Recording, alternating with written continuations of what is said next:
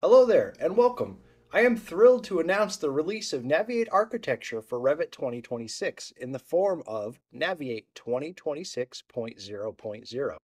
This release is bringing the Naviate Architecture features into Revit 2026, along with a handful of improvements to the Naviate Architecture experience. Several of these improvements include a reconfiguration of the Naviate Architecture toolbar itself, where we've rearranged the location of some of the features, grouped some of the features together to make it a bit more coherent.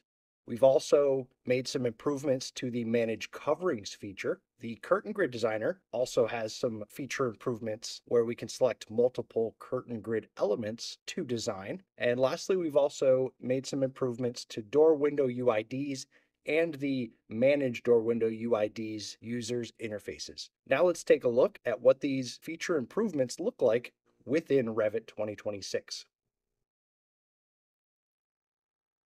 Let's start by taking a look at some of the reconfiguring we did within the Naviate Architecture toolbar.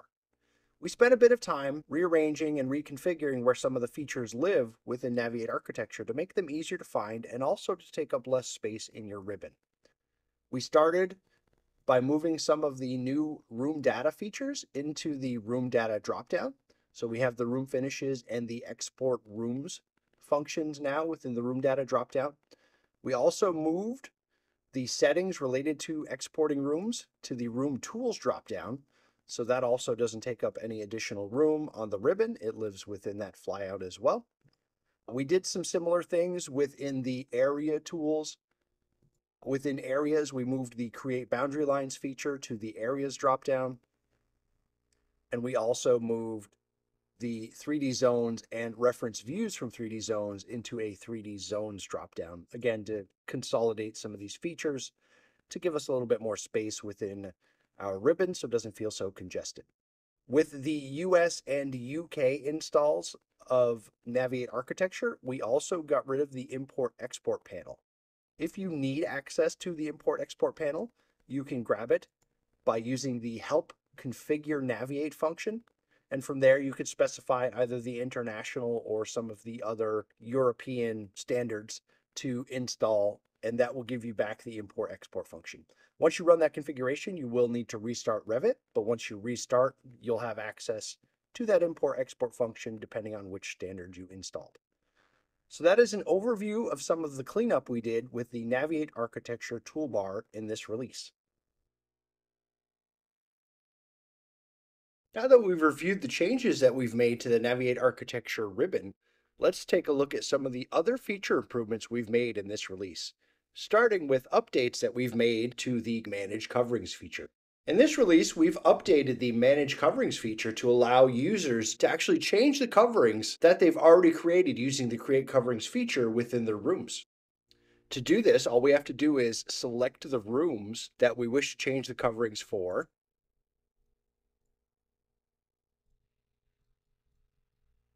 And once we've got our rooms selected, we can come into Naviate Architecture, launch our Manage Coverings feature, and there we will see a list of the different coverings we have for our rooms selected and the checkboxes showing that the coverings are currently active within those rooms. And then down below that, we have the option to change the different floor, ceiling, and wall covering types via a dropdown.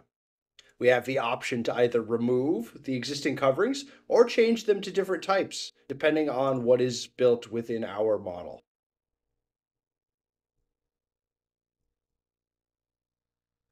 Once we've gone ahead and assigned any changes we wish to enact on the room coverings for the rooms we have selected, we can hit Update, and Naviate Architecture will go ahead and update the coverings of those rooms, allowing us to completely change any of the designs within our rooms without having to delete the coverings and recreate them using the Create Coverings feature once again, like we would have done previously. So that is the update we have enacted in the Manage Coverings feature in this release. Now let's take a look at some of the feature improvements we've made to the Curtain Grid Designer in this release. The Curtain Grid Designer now offers users the ability to apply curtain grid designs to multiple curtain wall elements at one time. In the previous versions, we had to do one wall at a time. Now we can select multiples to apply a design to. For example, I have these two curtain walls here. If I select both of them, I can come into Naviate Architecture. I can open my curtain grid designer. And you'll notice that we have some changes to the UI in this release pertaining to this particular change to the curtain grid design. So we now have a drop down here that allows us to select from the curtain grids that we may have selected if we've got multiple selected. Everything else is the same. We did change the curtain wall type information that is being provided to us. This is more in alignment with the actual properties of those curtain walls as they are written in Revit natively. So we've aligned with the Revit properties of these curtain walls down here. Aside from that, we can go ahead and design or apply save designs to multiple curtain walls at one time.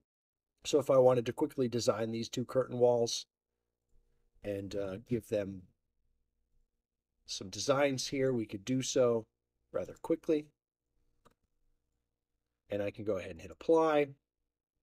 And you'll notice there in the background that it applied both of the design to both of those wall elements at once. And I've got them both selected still. I do want to just demonstrate how the curtain grid designer is handling the removal of curtain grid elements as your designs change and evolve.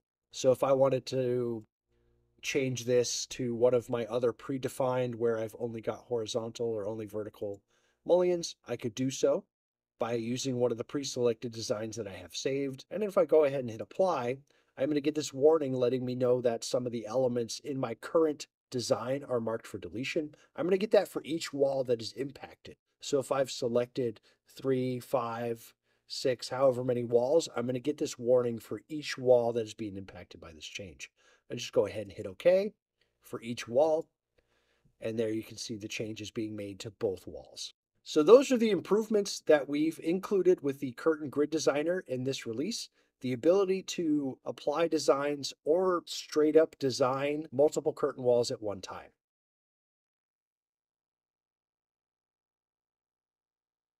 In this release, we're also including a minor update to the door window UIDs and manage door window UIDs functions to improve clarity around the user interfaces and certain information that gets provided within those user interfaces. To provide better clarity around the state of door window UIDs, we've updated when and how the previous and current columns are displayed. The current column previously did not reflect the updated values, but the values before an update. The correct updated values could only be verified by running the Manage Door Window UID tool. For this reason, we decided to remove the previous column during Door Window UID run. If you want to check the updated values, you can run the Manage Door Window UID separately. Let's see what that looks like when running this workflow. If I were to run Door UIDs, configure my Door UID as desired,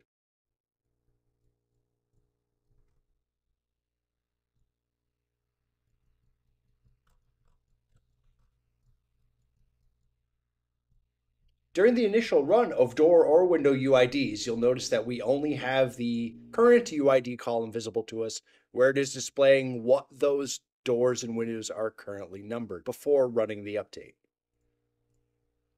After initially running the door or window UID feature, we can go into the Manage UIDs function.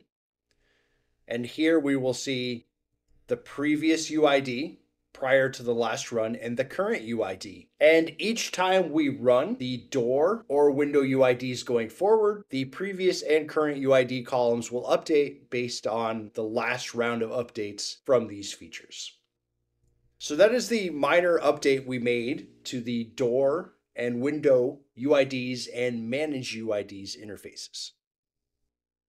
And that is a look at the feature improvements we're making with the release of Naviate Architecture 2026.0.0 for Revit 2026.